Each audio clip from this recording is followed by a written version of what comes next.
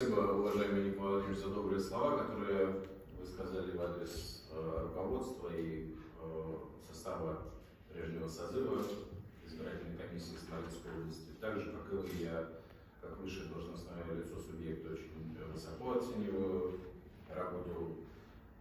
членов комиссии в прежнем составе, и, как и вы, рассчитываю, что преемственность будет продолжена и строго в рамках действующего избирательного законодательства, федерального, областного, новый созыв комиссии будет работать строго отвечая интересам смолян и выполняя те решения, которые принимаются Центральной избирательной комиссией под руководством уважаемой Галины Александровны Панфиловой. И в целом хотелось бы сказать, уважаемая Олеся Ивановна, уважаемые коллеги, что тот курс, который провозгласила Галина Александровна, ту работу, которую проводит Центральная избирательная комиссия, безусловно, следует брать как ориентир и с точки зрения соблюдения законодательства, и с точки зрения соблюдения всех тех демократических процессов, которые прописаны и в Конституции нашей страны, и проведение которых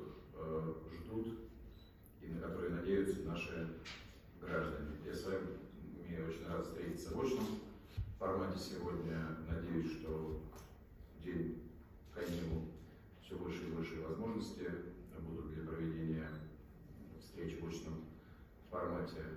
Рассчитываю, что сегодня абсолютно честным, свободным волеизъявлением вы изберете руководящие органы комиссии. И, как справедливо заметил Николай Владимирович, вам предстоит в ближайшие годы обеспечивать столь значимые избирательные процессы, как выборы главы государства, выборы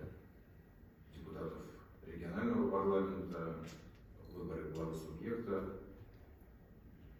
Смоленской области и, безусловно, выборы муниципальные, так как муниципальная власть наиболее близка к людям и в лице которой они хотят видеть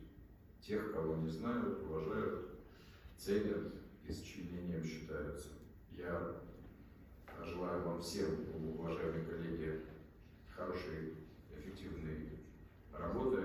при строгом соблюдении законодательства. И как бы не хотели некоторые участники процесса ставить под сомнение те или иные результаты, всегда нужно уметь проигрывать,